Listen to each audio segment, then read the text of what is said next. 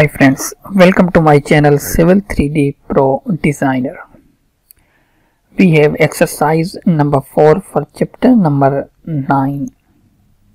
How to assign targets for assembly in AutoCAD Civil 3D. If you are new on my YouTube channel, please subscribe Civil 3D Pro Designer and press the bell icon to get latest notification about videos, and you can also access me through my Facebook page Civil 3D Pro Designer, where you can get many more materials about Civil 3D and land surveying. Let's start our exercise number 4.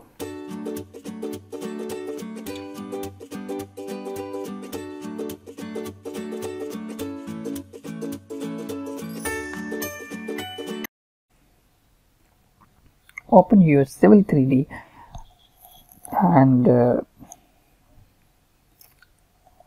I have already opened my drawing. We will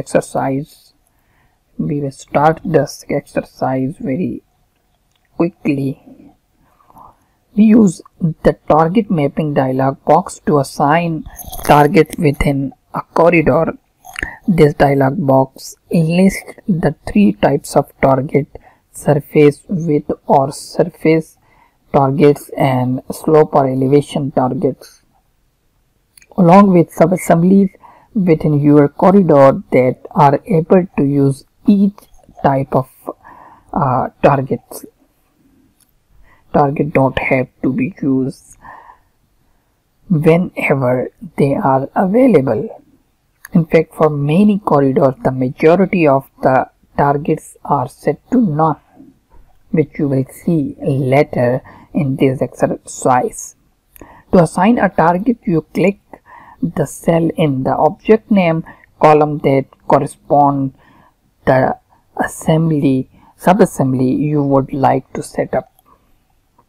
This displays a dialog box where you can select objects in the drawing graphically or by name. So in this exercise number 4, we will assign targets to the corridor to provide daylight and a turn lane for Jordan Court. Okay. Please take your notebook and write down all the steps to practice this exercise later on your hand.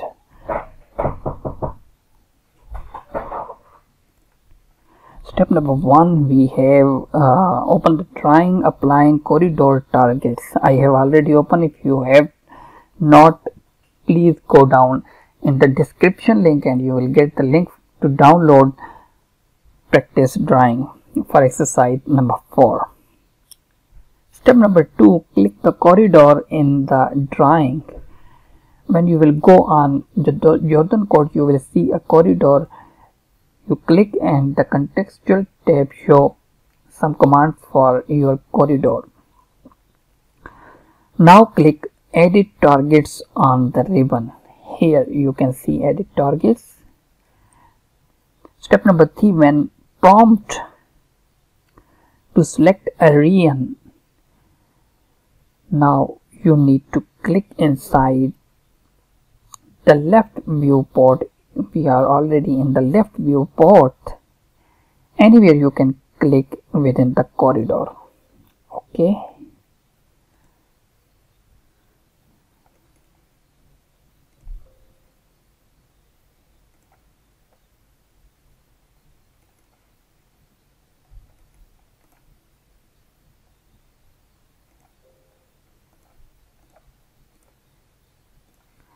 Once you will click inside the corridor, the target mapping dialog box will open to you. Step number 4, in the target mapping dialog box under width or offset, here targets, click none in the object name column next to the left lane assembly. Here we have left lane subassembly, and we need to click on none. It will open set width or offset target dialog box. Step number 5, in the set width or offset target dialog box, under select object drive to target, select feature lines, survey figures and polyline. Okay. Step number 6, click select from the drawing. It will go in your drawing. Then in the left viewport, which we are working already, zoom into the beginning of your chosen code, alignment, chosen code road. You will see a red line. Click the red line.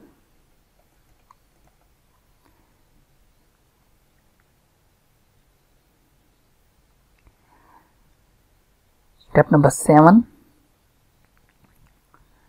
click your red line which we have already clicked, and the desired part of the left, which is the lane edge, and then press enter.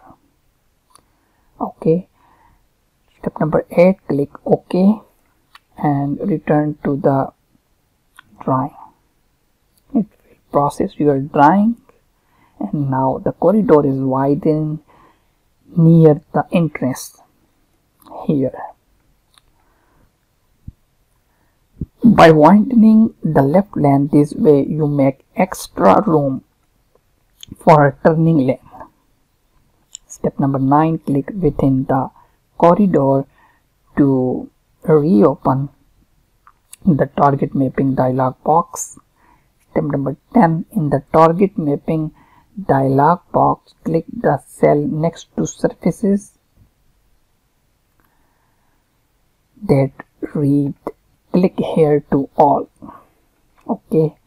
Now step number 11, select EG, which is already none, but now we need to select EG, which is our existing ground, and we want to target our existing ground. Then click OK. Again click OK to dismiss the targeting mapping dialog box. Pan around the lower right viewport to see the 3D representation of your corridor. Now it's targeting your existing surface, and it's now your 3D corridor. Step number 11, save your drawing and close. You can see we have 3D corridor now. Hope you like this video. If you are new, please subscribe and press the bell icon to get latest notification about videos.